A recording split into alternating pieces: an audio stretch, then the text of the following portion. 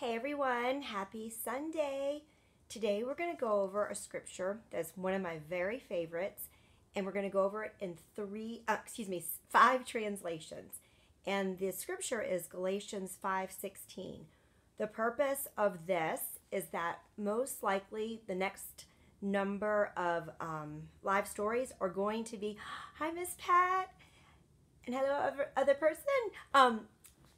Are going to be mainly scripture, because I can extrapolate all day long, but what really changes all of us is the word of God. So we're going to take this from five translations, and this is what helped me the most is the word of God.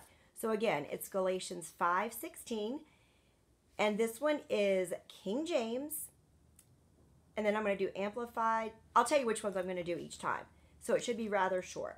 This I say then, walk in the Spirit, and ye shall not fulfill the lusts of the flesh. And I am going to explain real quick. The flesh doesn't just mean body. Flesh is including mind, will, thoughts, emotions, feelings, imaginations, personality, and body. So keep that in mind when you hear the word flesh. From the Amplified. But I say, walk and live habitually in the Holy Spirit, responsive to and controlled by and guided by the Spirit. Then you will certainly not gratify the cravings and desires of the flesh, which is the human nature without God. Here comes in the CEV. If you are guided by the Holy Spirit, you won't obey your selfish desires. NLT. So I say, let the Holy Spirit guide your lives. Then you won't be doing what your sinful nature craves. And last but not least, this is the Mirror Bible. Hi, Heidi. And this is the Mirror translation with notes. It's my favorite. I conclude, let Spirit be the dominant influence in your daily walk, and see how it, the Spirit, defeats the cravings of the flesh.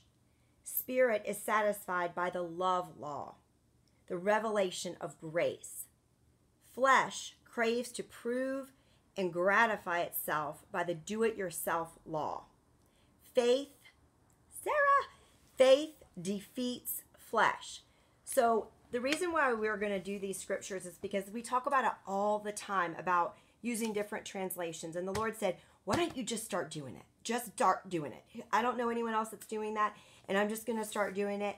And so the Lord's going to tell me the scripture we're going to do, and then that's what we're going to do. And he's going to tell me what translations, because the thing is, it's the word of God that transforms us. And this is an area that I could not do on my own. I tried and tried and tried. And it wasn't until I let the word of God transform me, and it changed my inner, which then changed my flesh, which changed my thinking, changed my feelings. I wasn't controlled by my feelings. And I could hear the Spirit of God because of the word of God. It's miraculous. But I exhausted all the willpower I possibly had. And then the Spirit took over. And so I hope and pray that most people don't get to rock bottom before they let the Spirit of God transform their lives. But sometimes that's what it is. So we'll see what the Lord has for next time. Have a great rest of the weekend. And we'll see you in the morning on Periscope for my dad's God's Way of Success. And then in a couple days on Instagram. Okay, I love you all. Talk soon. Bye-bye.